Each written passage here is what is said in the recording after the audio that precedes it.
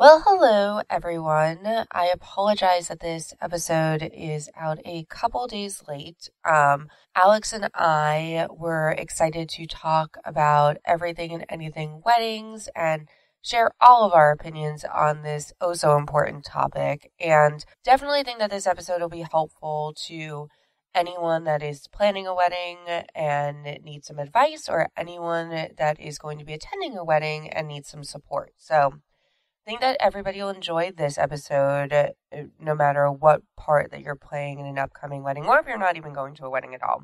Might just be entertaining. We did have some technical difficulties when recording due to a snowstorm, is what I think the reasoning was, and we're trying out some new software now that all the co-hosts are in different locations. So for some reason, the first 10 minutes or so, I sound like a robot, and then it moves into Alex a little bit like a robot, but definitely gets better. So I apologize for sounding so robotic in the beginning. Just because the internet went out, which kept stopping our recordings, so we kept having to pick back up, and then heard the sound was weird. So I apologize about that. Apologize about being late, but I think that it is worth the wait, and I hope that you enjoy. So here we go. Here we are on top of the stars. Never thought we'd ever get this far. We live for moments like this. We come alive in moments like this. Here we are, this is a time, like a dream coming to life. We live for moments like this. We come alive in moments like this. Okay, so do we start? Yeah, we could just get into it. So should we share about our weddings or to begin with, or do you just want to share like our feelings on our weddings, or is there anything that you think that you have done differently, or? Well, I felt like I liked my wedding. I mean, Me too. I feel like this is like something that everyone who gotten married always says, that there's like certain things that went wrong and it bothers you. Like for me, I have horrible pictures, but I had a good time. I did not have bridesmaids, so I guess that's like kind of non-traditional, and I'm still happy about that. Well, there you go. Yes. My husband has been in several weddings since, that I will probably discuss later on, and I feel like he's a little more like bitter about it, because I am like, why are you making your friends do, like, letting your friends make you do all this stuff? And he's like, well, I could have made them do stuff too, but Yeah. whatever. What about yours? No, I mean, I liked my wedding. There's nothing I could think of that I thought was not good about it, where like I would even, there's nothing I would necessarily change about it, if that makes sense. Right. So, I mean, in terms of my pictures, Kevin was hangry, and so he told the photographer he wouldn't take any more pictures until he ate something, and he stormed off set. But, so I would have maybe gotten him some food a little bit sooner. Right. But aside from that, It's a long day. it is. And so your wedding was in New Jersey, right? No, it was actually in the Catskills. So. Oh, that's right. Yeah. I forgot. Yeah. You want to hear more? Yeah, no, because I remember you briefly spoke about it. I forgot, but yeah. Where was yours? It was in Doylestown, Pennsylvania. Oh, yes. Okay. Where my parents live. Right. Okay. So it was like a destination for you as well? Well, it was a destination for me, but not really. Most other people, it wasn't really a destination, except like my friends from like out of town. Right. But aside from that, there were a lot of people that was just like close. It was us that Okay. we traveled we were some of the farthest travelers to our own wedding. Right. Yeah. So were we. Okay. What made you choose the Catskills? Well, so we chose, I wanted a, like, in quotes, destination, because, so we're Jewish, and for Jewish weddings, you need to have it, like, if you're doing a Saturday. On a Sunday. Well, either on a Sunday, which we can get into, or if you have it on Saturday, it needs to be after Shabbat ends.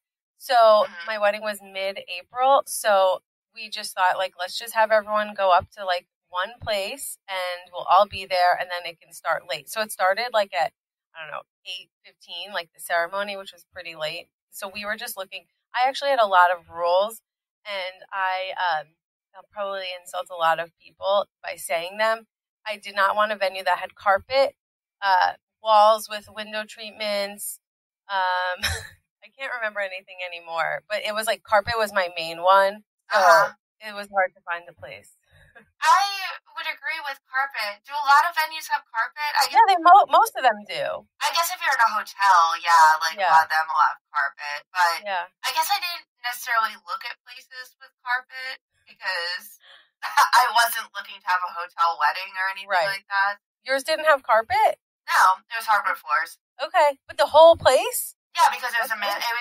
it's called the Aldi Mansion, and it is in Doylestown, Pennsylvania, and it's this old, like, historic mansion, and so it has, like, most of it's hardwood Right. floors. I don't think there's any carpet in the whole place, but Oh, yeah. okay. That's like a rare find. I'll tell you, I looked Yeah. through the whole tri-state area. They all have carpet. Yeah, yeah, I could see how a lot of them would. It just doesn't seem practical, though, for, like, a venue to have carpet for cleanup purposes, but whatever. True. I guess they have to clean the floors in between anyway. Yeah. Okay, well, So, we discussed that a lot. did either one of you go to the Catskills before you got married there, or you just, like, ended up picking that, or? I did grow up going there, but it didn't really have, Okay. like, a sentimental meaning so much as it was, like, a really cool venue that did, like, a whole weekend thing. Like, Friday had a barbecue and, they, like, did it all. You didn't need to, like, Yeah. bring your own chairs or anything, but it was a full weekend situation. Gotcha. Did you take a picture, like, in Dirty Dancing? Did you guys have a wedding photo where you were being held up in the air? No. It just, like, no. I thought so much about, like, a dance like that, but I hate attention, so no. Did you do, like, a crazy dance? No. And, well, my dad and I did kind of a choreographed dance, but it wasn't really choreographed. It was more of like a, we turn this way, we turn that way, we kick this way. It wasn't like anything you see on, like, a YouTube video. Right. Okay. Well, I like that when people do that. It's just not my style. Yeah. Do you think that if you were, okay, so, like, I guess if you were a guest going to your wedding, what do you think that you would complain about? That's a good question about mine. I swear, no one was complaining. Okay, I take that back. So everyone stayed on site, and it was basically like cabins, and there were, like, little houses where we had to arrange, like this group of friends was in this house and such, which is fun. But some people had to, like, share bathrooms, and, like, it was not like a Oh, luxury yeah. hotel. So, but it was kind of expensive. What about yours? I guess that if I guess it would just be if people were traveling out of town, that they would have to go to Doylestown. But I can't even necessarily think of anything else. I really think it would just be anybody coming from, like, Ohio is kind of annoying because there's no, like, direct way to get there, which is Right. annoying. So that's one thing to complain about. But aside from that, I didn't have a big, like, break in between or anything like that. It was pretty, I guess from the ceremony, you had to drive to the ceremony, then back to the hotel to get on a shuttle, but there was nothing I could do about that, so. Right. Yeah, well, at least you had a shuttle. That's one of my biggest complaints when people When you don't. go to people's wedding? Yeah. Yeah. Oh, yeah, I mean, that would be a complaint of mine, too. I think that that's an irresponsible thing as well, I guess, unless you're having a dry wedding, then it's even worse. Then you have to drive yourself to this dry wedding. Yes, I would agree. I recently went to a wedding that it was not dry, but it was definitely on the cheaper alcohol It was side. limited alcohol. It was like beer and wine and, one of those, and, like, well liquor. Yeah. And there was no shuttle. Yeah, I complained about it a lot, definitely. And then the after party was in a different place, and there was also no shuttle to that. It was kind of on top of, like, a mountain. It was really bad. Oh, gosh. Yeah, it was irresponsible. It can be definitely irresponsible. Yeah, and that's what my biggest reason for wanting to get the shuttle is more so that I'm not going to have people at an open bar and then somebody driving, just because that I would feel horrible if anything were to ever happen. So even though it's their choice, obviously I know that, but still, I would feel awful. So that was my whole reason for it. Yeah, exactly. So I didn't do that because we were all in one place, but I definitely think you need a shuttle. It's totally irresponsible to not have one. Yeah. Well, where my sister got married, the ceremony took place in the same place that the reception was in, but it was right next to the mansion that we were staying in. So the cocktail hour was in the mansion. And so it was like a 2-second walk, but it rained that day.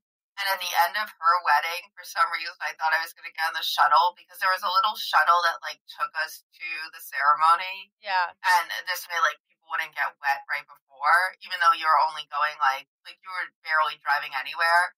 And so I got on the shuttle to go back to the mansion. They looked at me like I was crazy. They're like, "No, we're not driving you back across like that little like pathway."